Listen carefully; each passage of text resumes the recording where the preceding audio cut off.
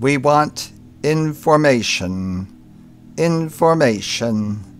Information. Who are you? The new number 2. You know what number 2 is? Shit. Who is number 1? You are number 6. I'm not a number, I'm a free man. Ah, it's funny, I know. Okay, we're going to look at information here on the UAP channel. What is it? They say the devil is in the details. And first, we're going to have a look at analog information. It's etched in the groove of an LP, vinyl album. The record needle, stylus, moves in along 2 axes, thereby making the 2 stereo channels of a high fidelity recording playback system. Now, it's difficult to quantify the exact amount of information encoded, but if one looks at the transistors, the billions of transistors in the modern microcomputer chip, it starts to get a little ridiculous, but it's not beyond comprehension. It's not beyond our grasp. Now, I'm not saying it's not the devil in the details. Listen to this. Where we just analyzed the Intel Tri-Gate transistor, and to me personally, this is just absolutely fascinating and still so interesting. If we just consider how big such a CPU is, like 2 square centimeters, and we have billions of transistors on this size and they all work, and if we would take a look at, I would say, 10 other 9900Ks, they would look exactly the same and they all work, and I think it's absolute witchcraft that those CPUs are working, and really, really impressive, and I think it deserves a lot of respect. Witchcraft? Wow. Here, let's have a look what he's talking about. So this is a fairly old chip, and you look at some very basic connections. It's really the 1s and 0s are switches. So you have conductivity to the switches. That's what the transistor amounts to. And you have these little welds. This is old school stuff here. Those are really the outputs and inputs, the power and the drain, okay? But the interwoven sets of memory, this is rewritable memory in many cases, okay? There are layers and layers of it, and it just gets so small that you can't even see it, especially nowadays. If you can't even see it with an electron microscope, how do you make it? If you can't even see it with single electron beams, practically single. It's collimated light, I think. I don't think it's really, quote, electrons, but maybe it is, but I'm not totally convinced. But anyway, whatever the case, how do you make it? How do you quality check something you can't even see? Now this, obviously you can see it. We've got one that can see. Okay, now that was an older chip. This is still a pretty dang old chip we're looking at here. So we just went from 1996, now we're at 2012.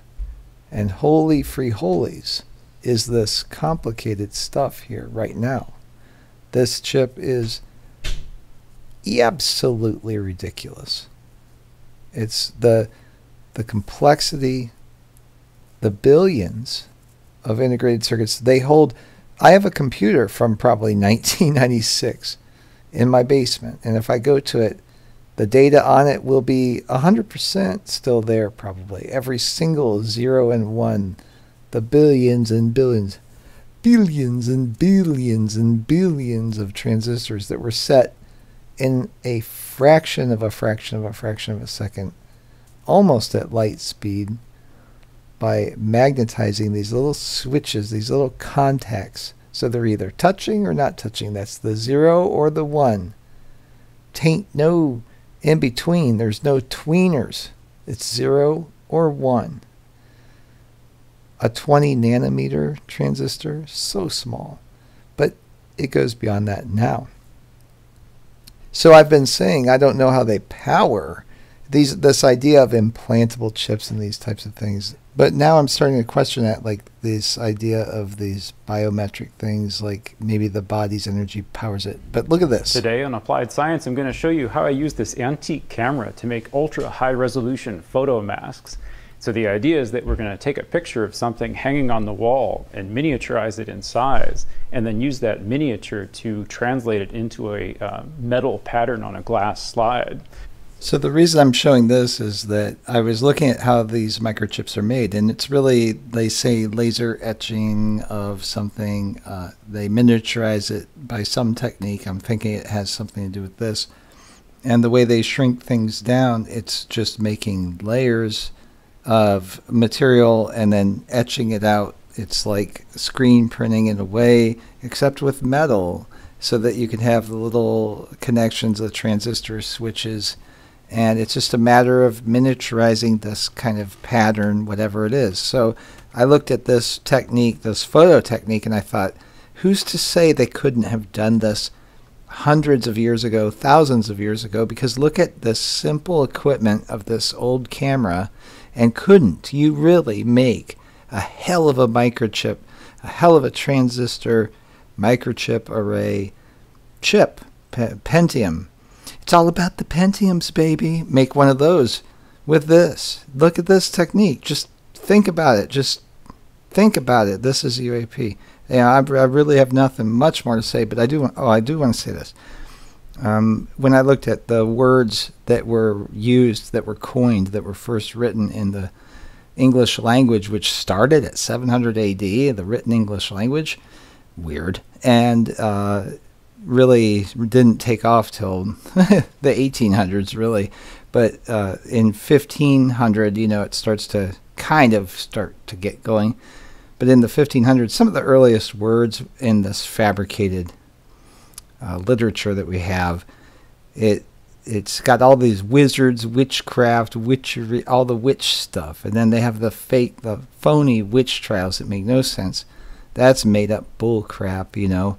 Oh, someone gets accused of being a witch, so we're going to drown them until they confess. And then if they confess, then the punishment is we drown them. Or we burn them at the stake till they confess. And if they confess they're a witch, then we burn them at the stake. It's so stupid. So the real deal is there was something to do with witches, witchery, and all that, but it's not what they're telling us. But maybe it was education. Maybe it was this. In this case, for some reason, it decided to use a tax form and made the tax form the size of a penny and shrank it all the way down. And as you can see, the minimum feature size is super small. It's taken me quite a bit of time to get all the tricks lined up in order to achieve this resolution, which is about 20 micron. The laser printer that most people have access to, and the laser printer has pretty good resolution, about 200 micron, and it can maintain that resolution across a whole page. And litho, of course, is short for lithographic. And this actually means there's quite a few things going on in the film. I don't know who came up with Metallica's logo, the artist, but this caught his eye because it kind of looks like artist. And I think he developed the logo based on this logo because it just makes me think of Metallica. But anyway, I wouldn't be surprised if he's a photographer. Just kind of figure that out. So, tell me I'm wrong. Tell me I'm wrong. Okay, but anyway, the thing I said about education, okay, the reason I say that, if the history and science and all that stuff's fabricated by literal, like wizards and witches, if they had this technology, I don't know. But the way he described it as witchcraft, if witchcraft existed, and if that's what this is, then what did they have back then? I don't know. But I'll tell you this. When you graduate, a lot of people are graduating right now. It's that time of year. What do you wear when you graduate? Well, now you wear a wizard's gown, but you wear a hat that is Masonic. It's a mortar board. It's mortar and like mortar, you brick and mortar, and you use this board, okay, mortar board. You put the mortar on, you scrape it off. But what was it before then? You know the dunce caps? Those are fake. Nobody would do that. That's cruel. Those were the wizard caps. That's what they used to wear.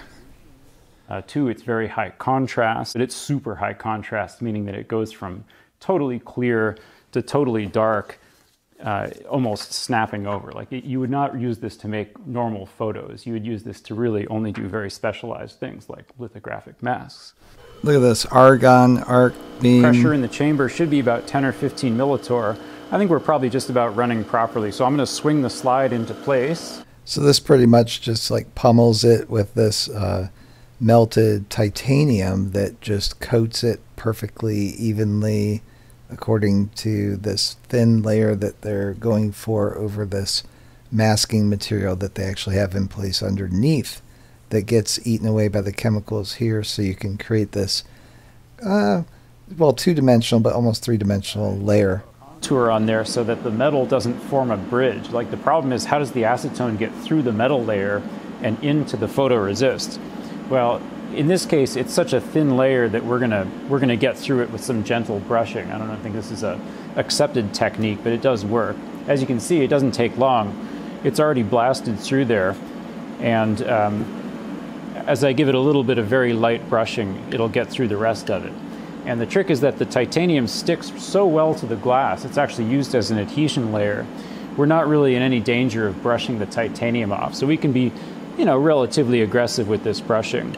So I'm going to continue cleaning it up a bit, and then we'll take it over to the microscope and see what we've got. I've done better, but considering that I did this quickly, kind of for the camera in one go, this is pretty good. So as you can see, there's quite a few imperfections. All the spots are dust. Some of the spots are actually nicks in the wall, more than you might think. It's very sensitive to little imperfections in the wall. So all this equipment he's using here, pretty much, it's all very antique, and you could make a computer chip out of it, Intel doesn't have a whole lot to worry about just yet. Well, that's where George Bush says, leave something witchy behind. Those divisions there are 10 micron. So clearly, we're not quite at 10 micron yet, but an interesting fact is that I shot this at f11, and the diffraction limit for f11 is about 15 or so micron. So we definitely can't get lower than that. And in some of my luckiest settings, with the most careful setup and the most careful developing, I've gotten pretty close to about 20 micron. I think he did better than that. And that's a ramshackle, low budget, half-assed, backwards engineered in, first, second try thing. And I'm not dogging the guy at all. Compared to me, he's a wizard, all right, with this stuff. But what I'm saying is, I have every reason to suspect that it's possible, going back in time, that if the transistor were reintroduced by intelligences that have been around longer or have access to information that has been withheld that is from around longer than the real information that we have, which is very limited because we don't go back much past 1850, and a lot of the information switches or snaps over to fake. That we know. We've learned that. We can see it. Because when that ugly old formaldehyde face says, we've got one that can see, she's talking about you, and she's talking about me. And that's why we are here educating others here on the UAP channel. If you want to support me, go to patreon.com/UAPCH. If you want to find my videos, you have to search by UAPCH. CH as in Switzerland. Okay, UAPCH. And dominate an educator.